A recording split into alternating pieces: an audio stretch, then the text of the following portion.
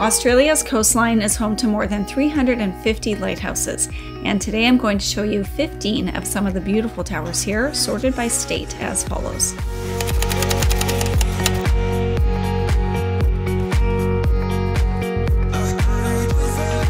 Let's get started.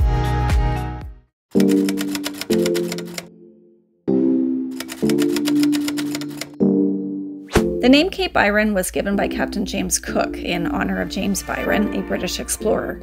Built in 1901 atop Cape Byron headland over in the northeast of New South Wales, this lighthouse is Australia's most easterly tower. Because it sits about 100 meters above sea level, the tower itself didn't need to be tall, so it was built to stand just 72 feet high. With a range of 27 nautical miles, it is Australia's most powerful lighthouse. It finally became fully automated in 1989 and is still active to this day. This area also contains the Cape Byron Information Centre, a maritime museum, a walking track, a cafe, picnic areas, and so much more. Guided tours of the lighthouse itself are available to the public. This lighthouse was built in 1881 and sits at Barrenjoey Head at Palm Beach in Sydney. Made of sandstone from within the area, it remains unpainted to retain its natural appearance. It stands nearly 98 feet tall and was fully automated in 1972. George Mulhall was the first keeper here, and his grave is located here on the headland. It's been said he was struck by lightning here and then later died in 1885 after an illness. In September 2013, there was a massive bushfire here on the headland, but luckily the lighthouse was spared any damage. The Hornby Lighthouse is situated on the tip of South Head in New South Wales. It was constructed in 1858 after two terrible shipwrecks occurred here in 1857. It became the third lighthouse built in this area and stands just 30 feet tall with very distinct vertical red and white stripes. The range here is 14 nautical miles, and automation took place for this tower in 1933.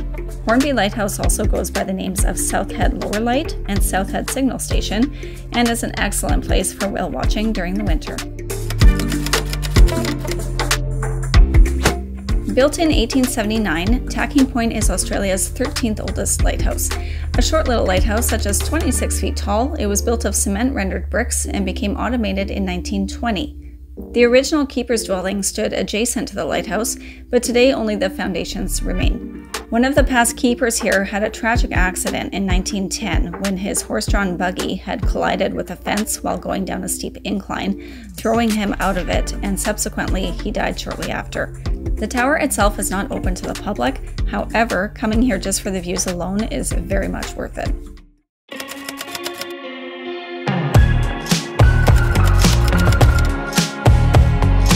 The oldest surviving lighthouse on mainland Australia, Cape Otway is also known as the Beacon of Hope. First lit in 1848, this tower was extremely isolated, with supplies being delivered only every 6 to 12 months. It was finally decommissioned in 1994. Today, guests can book a stay at the former lightkeeper's cottage here, which can sleep up to 8 guests. From June to September, humpback and southern right whales make their way past this lighthouse, providing incredible views of their journey from this site. The original tower at this site was built in 1913 and was a steel tower with no keeper assigned. The current concrete structure you see here today was built in 1951 and stands just 32 feet tall with a range of 18 nautical miles. The original lantern from the first tower was reused here for this second tower.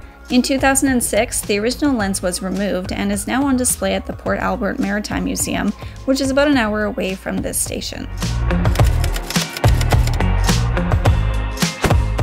Cape Schanck Lighthouse was built in 1859 and was constructed of limestone, which was then painted white.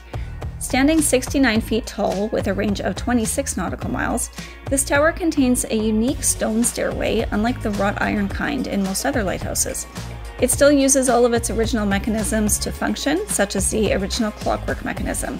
This tower underwent renovations from the 1970s to the early 1980s, and today there is a museum at the old assistant lightkeeper's quarters. Tours into the tower are also available.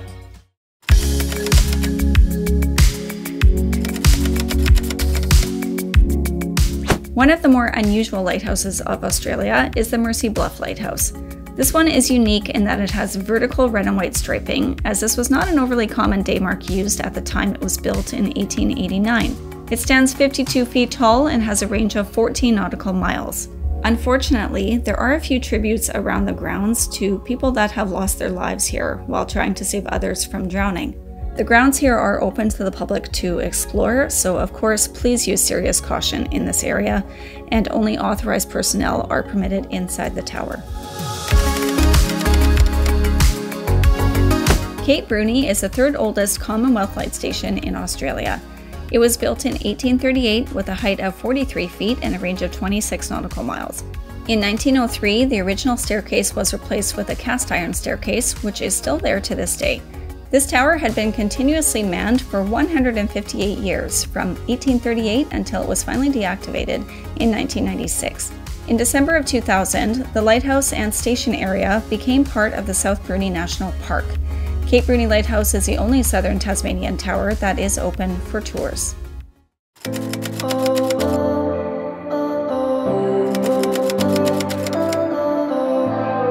This lighthouse is very special in that it was the very first one built in Queensland. First lit in 1857, it stands 75 feet tall and was constructed using prison labor. The sandstone tower had its two bright red bands painted on it in 1942. Originally, the tower used an oil wick and transitioned several times over the years to finally becoming solar-powered in 1997. It became fully automated in 1998. The former lighthouse keeper's residence is now the Cape Moreton Information Centre, and the grounds are open to the public, but the tower itself is closed.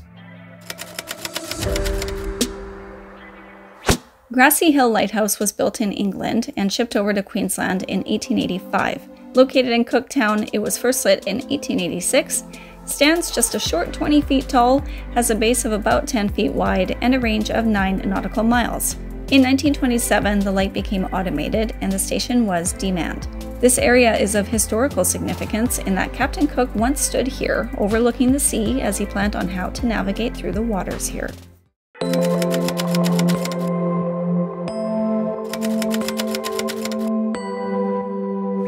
Located on Kangaroo Island, the Cape Borda Lighthouse was built in 1858 and is the only square stone lighthouse in this area. Standing just 33 feet tall, this light has a range of 21 nautical miles. There is a small cannon next to the lighthouse that was originally used during foggy days to warn ships of danger, but was also used to indicate a small military presence to help ward off enemy ships.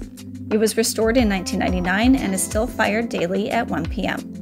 A few kilometers away from the lighthouse, you'll find Harvey's Return Graveyard, where 16 people that lived at the lighthouse complex over the years have been buried. The first head keeper, Captain G.W. Woodward, was laid to rest here in 1858. The original tower here was built in 1871 and was automated in 1927. The current modern tower you see here was its replacement in 1972, which stands next to the foundations of the original tower. Cape Jervis Lighthouse guides ships through the Backstairs Passage between Kangaroo Island and the mainland. Its twin is the Robe Lighthouse, also built in 1972, which is located in Robe about 4.5 hours away.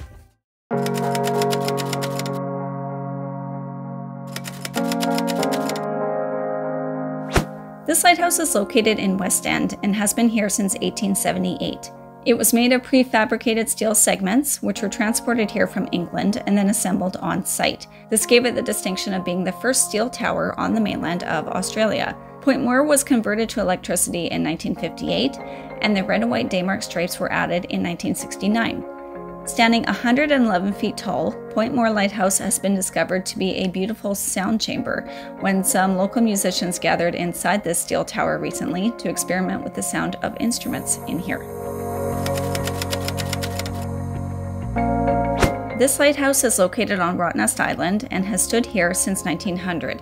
Made of limestone, this tower stands 63 feet tall with a range of 14 nautical miles. It was constructed because of a terrible cargo ship accident that occurred here a year prior, where 12 people lost their lives. Today, it's a popular spot with visitors, not only because of the beauty of the lighthouse, but the gorgeous views of Pinky Beach down below. If you'd like to see more content on lighthouses, please do follow Lighthouse Buffs on Instagram. And for content on beaches around the world, please check out my other YouTube channel, All Things Ocean. That is it for this one today, you guys. If you enjoyed the video, of course, please do give it a like. Subscribe to the channel if you have not done so already, and if you want to see more content similar to this. And I will see you next time. Take care.